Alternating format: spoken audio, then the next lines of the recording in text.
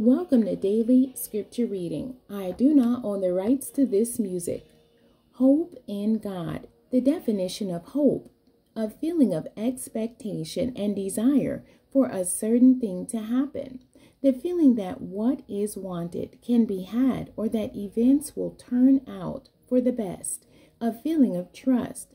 To cherish a desire with anticipation can mean expect, anticipate, look for, wait for, be hopeful for, want, wish for, dream of. Hope against hope for can mean aspiration, desire, expectation, ambition, aim, plan, longing, yearning. Can also mean an optimistic state of mind that is based on an expectation of positive outcomes with respect to events and circumstances in one's life or the world at large.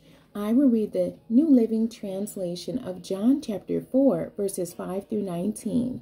Eventually, he came to the Samaritan village of Sychar, near the field that Jacob gave to his son Joseph.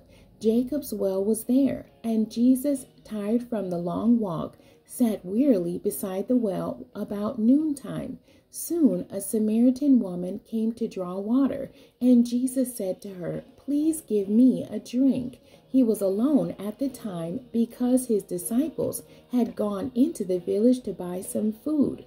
The woman was surprised, for Jews refused to have anything to do with Samaritans. She said to Jesus, "You are a Jew, and I am a Samaritan woman. Why are you asking me for a drink?" Jesus replied, "If you only knew the gift God has for you and who you are speaking to, you would ask me, and I would give you living water. But, sir, you don't have a rope or a bucket," she said, "and this well is very deep. Where would you get this living water? And besides, do you think you're greater than our ancestor Jacob, who gave us this well? How can you offer better water than he and his sons and his animals enjoyed?" Jesus replied, "Anyone who drinks this water will soon become thirsty again, but those who drink the water I give will never be thirsty again. It becomes a fresh, bubbling spring within them, giving them eternal life." "Please, sir," the woman said, "give me this water.